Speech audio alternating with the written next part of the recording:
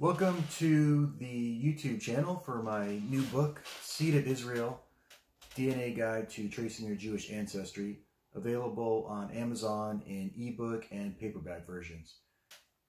There's links below to order your copy. Also, be sure to hit that subscribe button to get more videos like this.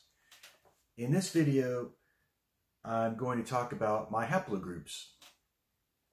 In a previous video, I discussed my autosomal DNA, or aDNA, results from many different admixture calculators. So, what are the yDNA and mtDNA results for someone such as myself, who is a fully Ashkenazi Jew?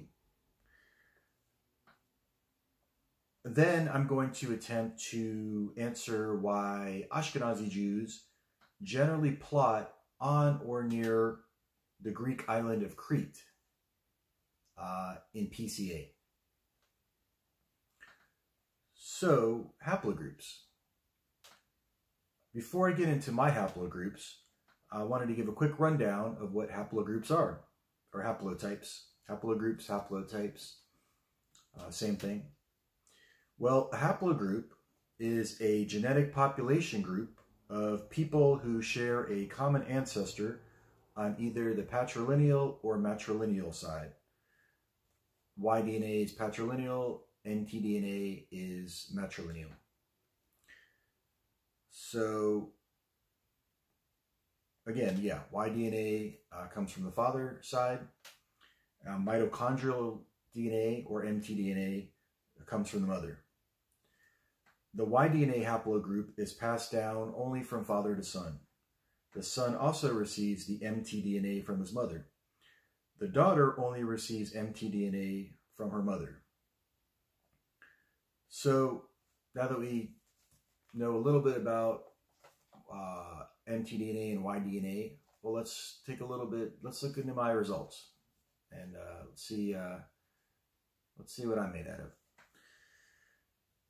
So, I took the yDNA and mtDNA tests with family tree DNA. So here are my results. yDNA. According to ftDNA, my confirmed haplogroup is R-L47. R-L47.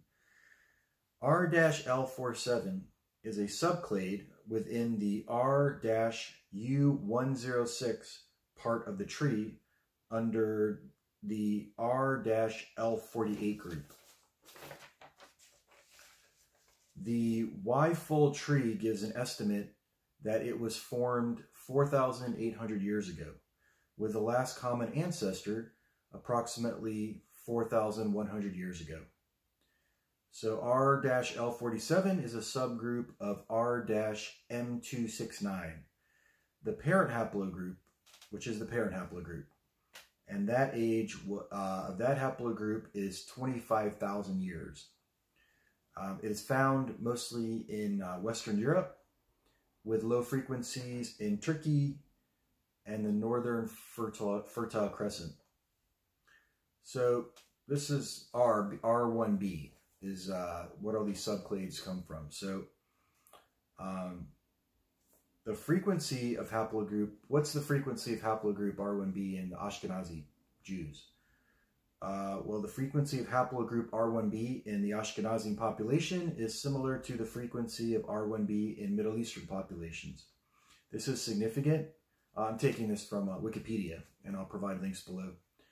Significant because R1b is also the most common haplogroup amongst non-Jewish males in Western Europe.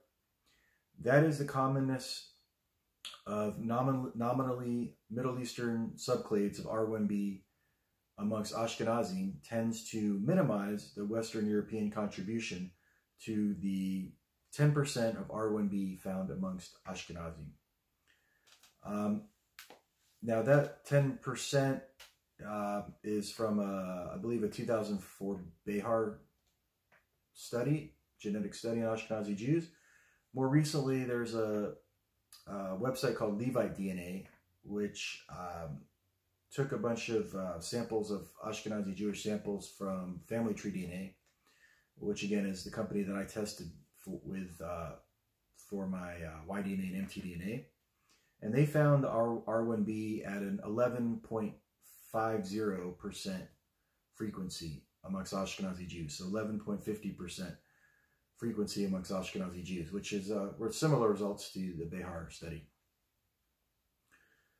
So I've tested up to 37 markers on mtDNA. Now you can order tests at 67 markers and then all the way up to 111 markers, which is the most accurate. And you're going to get the closest matches through 111 markers. Now I'm going to just show you some of my results as far as my exact matches and through the Y-DNA markers, 37 markers. And you can see it's mostly Ashkenazi Jews. But really quick, I just wanted to go over what is a marker, or STR? Well, a marker is, this is coming from, the definition is coming from family tree DNA. A marker is what we test, if family tree DNA tests in their basic Y-DNA tests.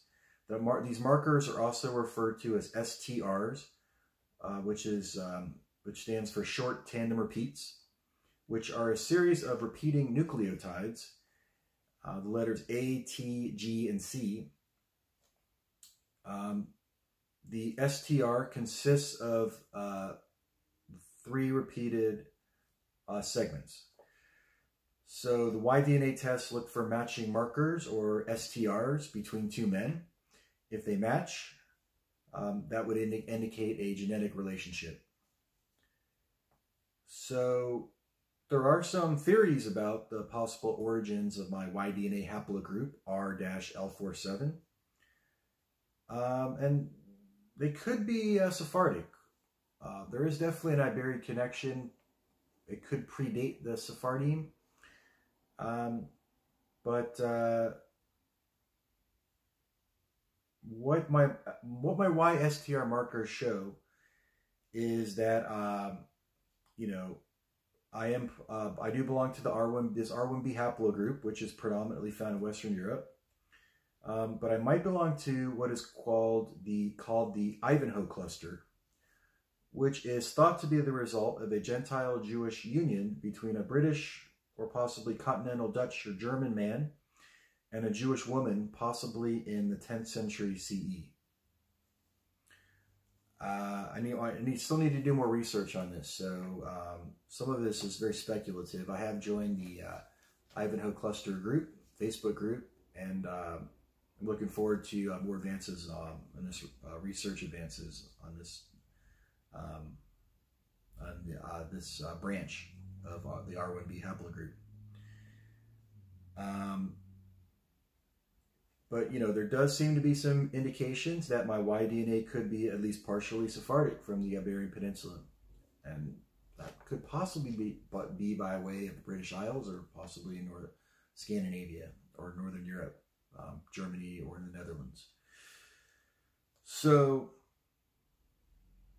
like I ran my allele values from mtDNA through the Y-Filer haplotype database, and I got some Hispanic results. I also uploaded my YSTR markers to the YSTR haplotype reference database, YHRD, and got a high number of matches from Brazil and Spain. So there has been some research into an Iberian-Ashkenazi connection. There's an article titled Y-DNA Evidence for an Ashkenazi Lineage's Iberian Origin. So it says most genealogists researching their Ashkenazi families encounter brick walls in the paper trail within the past 200 years. A new research strategy using Y-DNA next generation sequencing, or NGS, allowed the researchers to go back further in time, and in some cases discover a history different from the expected one. Using results from Family Tree DNA's Big Y test, they uncovered just this kind of story about a lineage of Ashkenazi Jews that appears to be descended from a man who lived in the Iberian Peninsula, Spain and Portugal, 1,000 or more years ago. So the people who worked on the branch that I'm possibly a part of thought for some time it is most likely that they departed from Britain. The big Y and STR results, and STR from Portugal, and STR results from Spain and the Basque region support the idea that they came from Iberia. There's no indication that they have a history before that coming from Britain.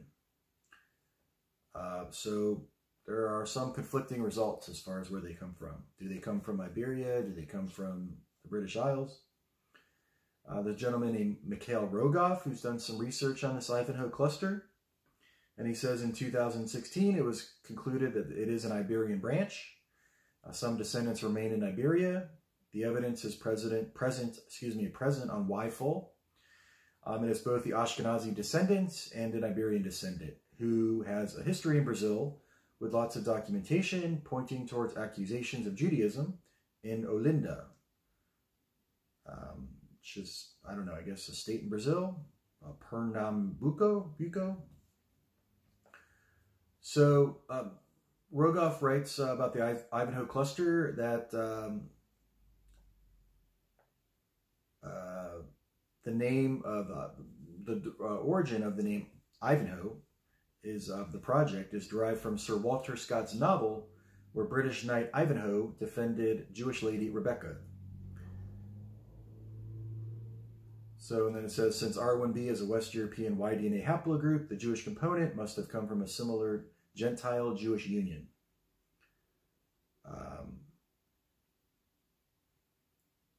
So there's another theory about where my haplogroup or my subclade came from.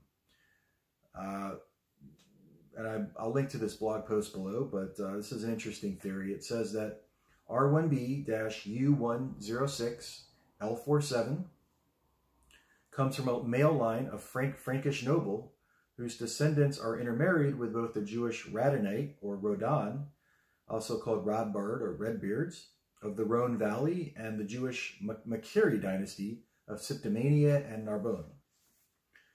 It says Gosselin, or his father, Hervé, a Frankish nobleman, could be the Jewish founder of L47. And he says his conclusion is that the L47 is a Jewish clan which split into Catholic and Jewish branches. He says, while he thinks all L47 people have Jewish ancestry on the male line, it doesn't mean they're Jewish. It would seem, it seemed that those that remain openly Jewish left France for Spain in the 13th century at the time of the expulsion of the Jews from France. Some of them at the time of the Spanish expulsion in 1492 became Moranos and went to the Americas. Others who wished to remain openly Jewish went into the countries of Eastern Europe and had a tradition of being Ashkenazi of Sephardi ancestry. And then he says, however, some may have gone east with the Radonite traders and may have been in Spain at an early date in the 10th century. One Polish history states, quote, the first Jews to arrive on Polish territory were merchants who were referred to as Radonites. The Radonites were merchants whose trade extended over vast distances between East and West. They were fluent in Arabic, Persian, Greek, Spanish, Frankish, and Slav languages.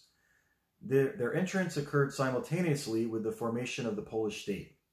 One of them was Abraham ibn Jacob, the author of the first extensive account about Poland.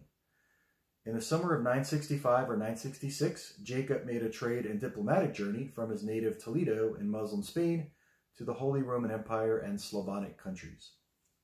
So that's a little bit about my Y-DNA results. Let's talk briefly about my mtDNA results. Well, my mtDNA, matrilineal descent, my haplogroup is J1C14. Well, what's the origin of J1C14? So the mitochondrial haplogroup J contains sublineages. The original haplogroup J originated in the Near East approximately 50,000 years ago. Within Europe, sublineages of haplogroup J have distinct and interesting distributions. Haplogroup J1 is found distributed throughout Europe, from Britain to Iberia and along the Mediterranean coast. The widespread distribution strongly suggests that haplogroup J1 was part of the Neolithic spread of agriculture into Europe from the Near East beginning approximately 10,000 years ago. And there's another site, Wikipedia site, that says that my subclade J1C14 is mostly found in Central and Eastern Europe. And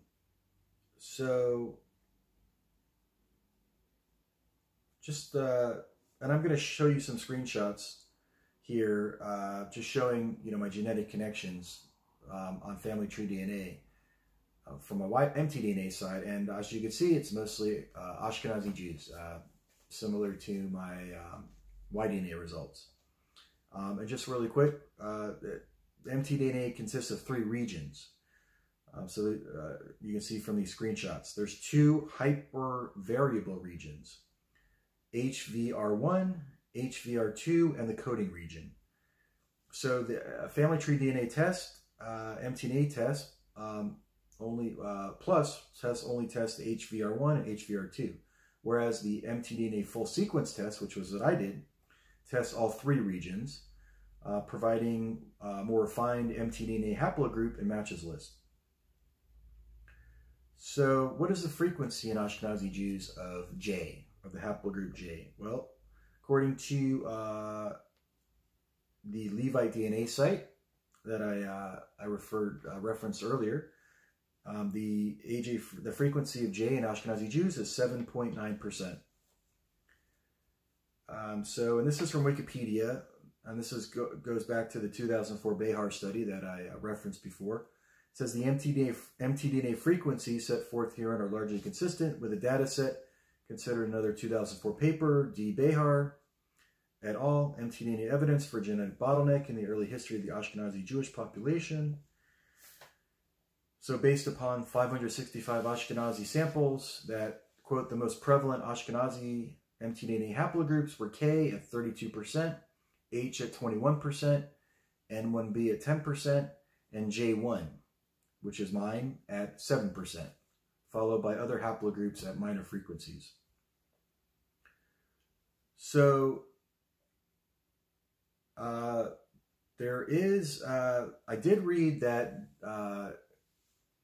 J1C7A, and so my J1C14 is a subclade, is downstream from J1C7A, which could be of Balto-Slavic origin, and could be a haplogroup of a person buried in the Kowaluko cemetery in Poland during the Iron Age.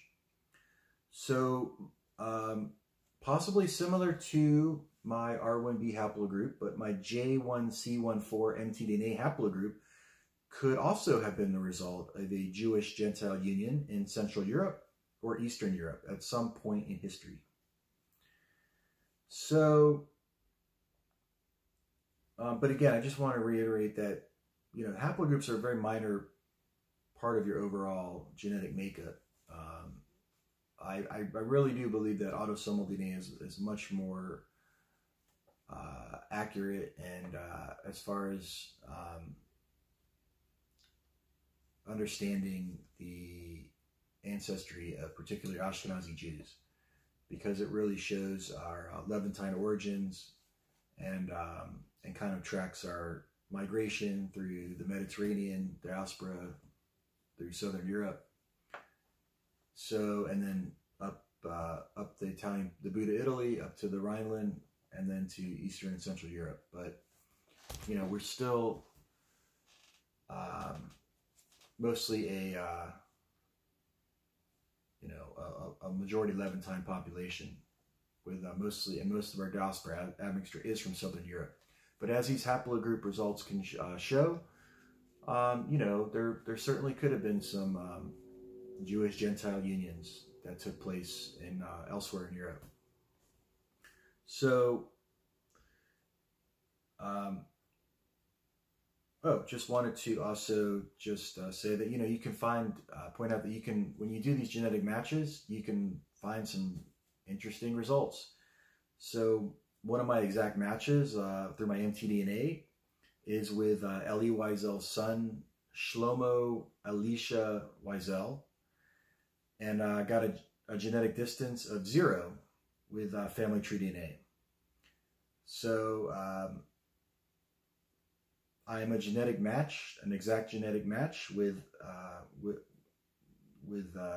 Shlomo Elisha Wiesel. And obviously that's mtDNA, so it'll be on his mother's side, not through the Y-DNA through Elie Wiesel. So I'm a genetic match with Marion Wiesel, whose maiden name is Erster Rose, the mother of Elisha Wiesel and the wife of the late Elie Wiesel. And then I just want to just end it with just some thoughts on why Ashkenazi Jews, this is just a theory of mine as to why Ashkenazi Jews generally plot on or near Crete in PCA. And as you can see from the screenshot, Ashkenazi Jews are generally, in PCA, they plot east of Sicilians and south Italians, and a little bit north of Sephardic and Italian Jews. And as you can see, the Cretan samples kind of cluster around the Ashkenazi Jewish sample on PCA. So we plot in PCA around Crete and other Greek islands. But if our origins are in the Levant and we mostly mix with Southern Italians, wouldn't we be closer to the Levant, possibly near Cyprus? Or maybe closer to Sephardic, a little bit closer to Sephardic and Italian Jews?